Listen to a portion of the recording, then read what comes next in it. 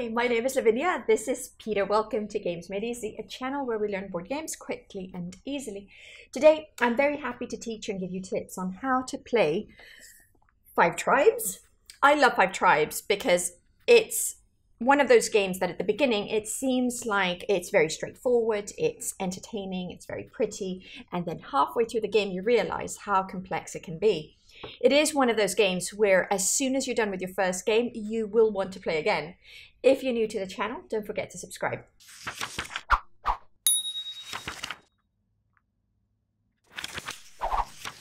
In Five Tribes, you play a traveler venturing into the legendary Sultanate of Naqala. You will need the help of 5 local tribes. The Yellow Viziers, who give you points, the elders who help invoke the power of the jinns, the merchants who give you resources, the builders who give you gold, and the assassins, well, to take care of some tribe members. At the end of the game, the player with the most victory points is declared the great Sultan of Naqala and wins the game. The first thing we're going to do is we're going to build a board with these tiles. Start by placing the 30 tiles depicting the Sultanate of Naqala in a random 6x5 grid. Then you randomly take the 90 meeples from the bag and place 3 on each tile. These come in 5 colors, more or less distributed equally, with just a couple more white elders and a couple less yellow viziers.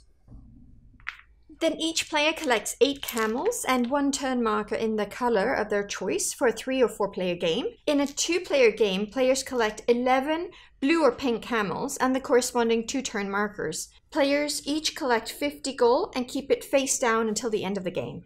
Shuffle the jinn cards and draw 3 cards. Place them face up near the board like this. And then keep the others in the draw deck face down here. Shuffle the resource cards and draw 9 cards. Place them face up near the board like this. And place the rest of the deck face down here. Place the 12 palm trees, 10 palaces, and remaining gold coins in the supply within easy reach of all players. Place the bid order and turn order tracks like this near the board. And then you shuffle the player's turn markers and randomly place them on the bid order track. This is the order that players will initially bid for position in the turn order track. Then we are going to each take one of these sheets because it shows you what all the jinns do and it has a really cool summary of all the actions and things. Each turn comes in 3 phases. You have the bidding phase, then you have the action phase, and then you have the cleanup. Let's have a look at how the bidding phase works. It's one of the really cool aspects of Five Tribes. At the beginning of each turn, players bid to decide on the turn order. The more you pay, the more likely you are to go first.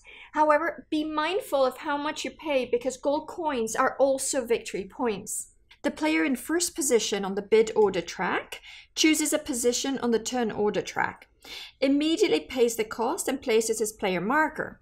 The player in the second position does the same on another spot as only one player can occupy the same position.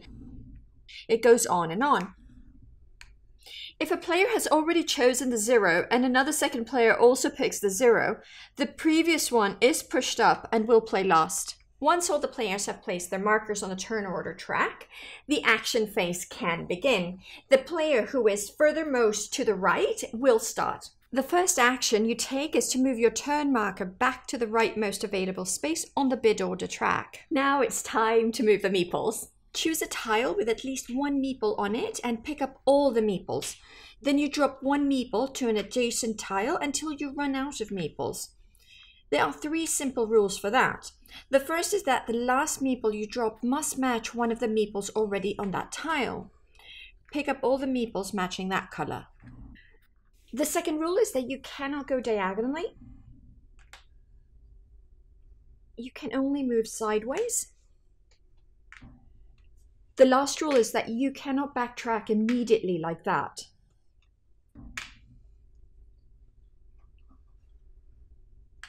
You can, however, come back to the same tile if you have enough meeples.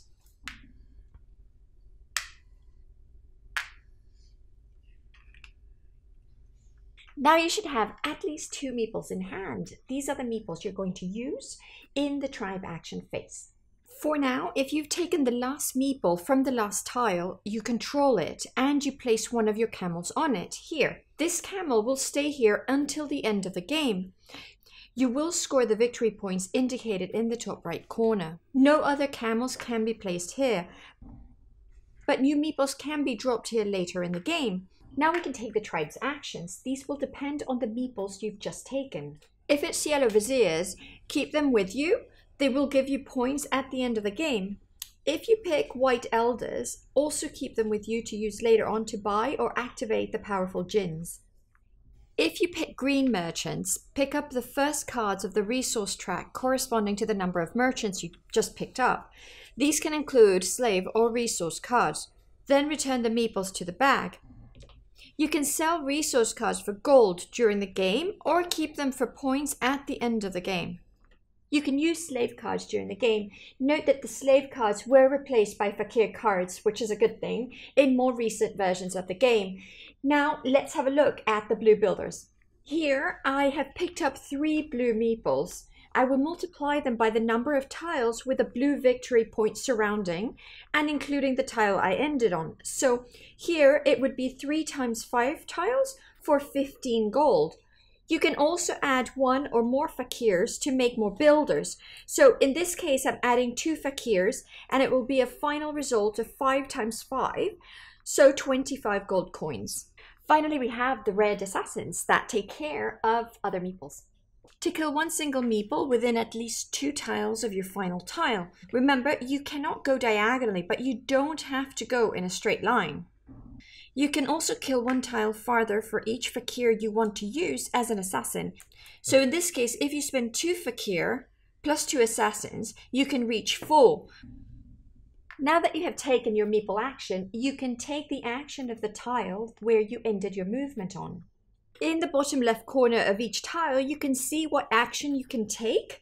There are 3 major types of tiles in this game. You can go to the market, you can invoke djinn, or you can play structures. If you end up on one of these tiles, you can go to a small market. You spend 3 gold and you choose one of the first 3 cards in the resource track. These are the big markets, and after paying 6 gold, you can pick 2 cards within the first 6 on the resource card track. If you end up in one of those sacred places, you can spend either 2 elders or 1 elder and 1 fakir card to invoke a djinn and place it in front of you. Some djinns have passive powers which are always on. Others have powers that you can activate once per turn if you can pay the elders or fakirs required to activate them. Finally, on those tiles, you place a palace here and a palm tree here. These are placed whether you own the tile or not, and you can place more than 1 palace or palm tree on a tile. The only 2 mandatory actions are the palaces and the palm tree tile actions. The djinns and the markets are optional. Finally, at the end of your turn, you can choose to sell merchandise to get some gold. The more different cards you have, the more expensive the series. Note that cards are not all as frequent. There are only 2 of each of these 3 cards, 4 of each of these 3, and 6 of these 3 here. Refer to the table here to see how much your merchandise cards are worth. Fakirs do not count in this case. Each player in turn order repeats this. Once all players have played, it's time for the cleanup phase. This is where we're going to replenish the djinn cards and the merchandise. And replenish the djinn and merchandise cards to 3 and 9 respectively.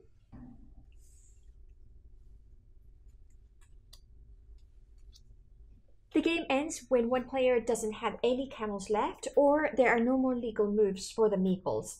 You finish the turn and you score the points. For scoring the points, you're going to get the scoring pad and we're going to count them as follows. 1 point for each gold coin you own, and then 1 point per vizier you own, plus 10 points for each opponent who has strictly less viziers than you. 2 points per elder you own, and if you have a djinn card that helps you, then 4 points. And all the victory points from your djinns. 3 points for each palm tree on your tiles, those with your camels, and 5 points for each palace on your tiles. Then you add all the points on your tiles. So the points for each series of merchandise cards, in this case, this one here would be 30 points and this one 7 points. The fakirs do not count. The player with the most points wins the game and becomes the Great Sultan of Nacala. If you tie, you'll have to play again. My tips to win at 5 tribes are: check the board properly before you bid at the beginning of each turn, especially towards the end of the game. Overbidding can cost you dearly. It's often a good idea to pick up some elders in a sacred place at the beginning of the game to maximize the power of the jinns. Getting some resource cards that are rare at the beginning of the game can make you a lot of points at the end. Combining the power of the jinns can be very powerful because you can play them every turn if you have enough fakirs or elders. Jinns can be very costly, so make sure you have enough fakirs and elders in order to activate them. Do not dismiss the blue builders. They can make a lot of points. So that's how you play 5 tribes. I like the unique mechanism where it's not a standard worker placement, rather a worker displacement, because you start with all the meeples on the board and you move them throughout the game. I like as well how many paths there are to win and how completely different each game is. If you've enjoyed this video, please like and subscribe, or if you enjoy my content, consider supporting me on Patreon. I'll make more games easy soon. Bye now.